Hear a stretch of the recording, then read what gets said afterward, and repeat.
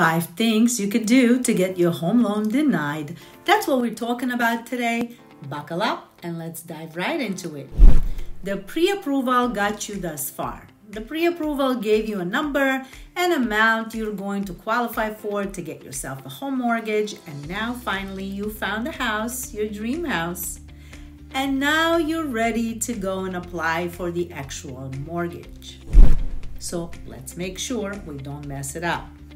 Making any one of these 5 mistakes between now and the time it's time to close on your loan, and not in a particular order, you're going to get denied. Yep. Number 1, you risk to get your mortgage denied is credit and credit cards. Do not make any big purchases, and what I mean by that is no jewelry, no furniture, no cars. I know you're excited because you got the house and you can't wait to move in.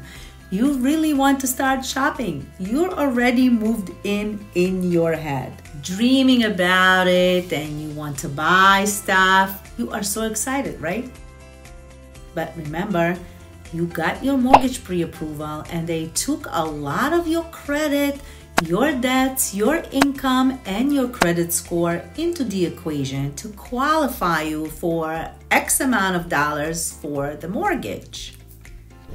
You screw that up by buying something big, you're out, my friends, okay? Remember, don't do anything that's going to affect your credit score or credit worthiness. Number 2, friends, do not apply for any new credit cards. No credit cards, none of it. No credit cards that you get offers from the department stores. No credit cards of any kind. We all get bombarded with mailers all the time. Even if it tells you you are pre-approved for this, do not, under no circumstances, open a new credit card. You will jeopardize your mortgage pre-approval and you'll find yourself denied. Number 3, don't decide all of a sudden to pay off any debts or any collections. Yep. Paying off debts may sound like a great idea, but unless your mortgage broker told you to do so when you applied for the pre-approval, unless they tell you that it's going to help with or is required for your mortgage approval and will help you getting the loan for your home, paying off debt isn't going to be good. Your FICO score is calculated very interestingly. It really does not make that much sense. You don't want to risk changing anything at all unless you were told specifically to do so.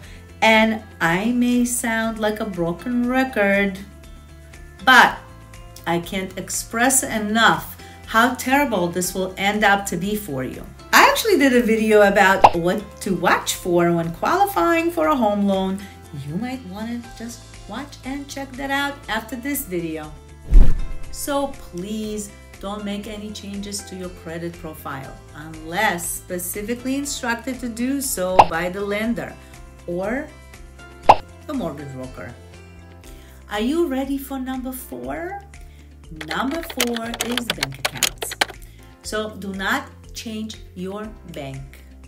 If you remember, when you applied for your pre-approval, if they did it right, the lender probably asked you for 2 months of your bank statements from current checking and savings accounts. They will be asking for those again. They will actually ask for fresh paperwork every month or so during the whole mortgage application process. You will be required to provide those. They want to see that your statements are sourced and seasoned.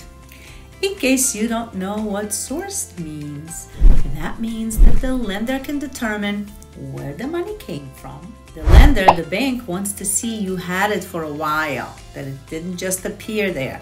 They check for these things to make sure that there's no monkey business, no money laundering going on. And they want to see that your financial stability is pretty stable. Can you blame them? If you decide to change bank accounts because you didn't see this video yet, you're gonna have to start all over again. And in order for these statements to be considered seasoned, you will have to wait for the new bank account to be at least 60 days old in order to get to that point of seasoned. So do yourself a favor, don't change bank accounts. Number 5, to screw up your mortgage application and get denied for a home loan is do not make any unusual deposits into your bank account. The two very important considerations when it comes to your bank accounts are the withdrawals and the deposits. You don't want to have anything that looks unusual from the usual, especially when it comes to large deposits. The only large deposits your bank account should show as normal would be your income, and of course, it also depends where the money is coming from. There are a lot of buyers who are using cash gifts from family members to help with a down payment, especially when you're a young couple and you're just starting out. Don't get me wrong, some loan programs do allow for those down payment gifts from family members. So if you are planning to receive such gifts, all you have to do is you better make sure that you let your loan officer know ahead of time that this is going to happen, and they will give you direct instructions on how to proceed with the gifts. There's a reason it must be a gift and not a loan, because a gift will not be looked at as a debt on your loan application because it's a gift. The second issue could be a large withdrawal. A large withdrawal could cause the loan underwriter to question you. What was it for? And large amount of withdrawals can indicate that your cash reserves are being decreased, and your pre-approval, if it was actually based on these funds, many times it does, it's going to throw things off and get your mortgage application denied. So let's keep things just as they are, and let's not do anything without talking to your lender first about your intentions. That's the only way you can be sure that you can get your mortgage approved and you will close on your home, my friends.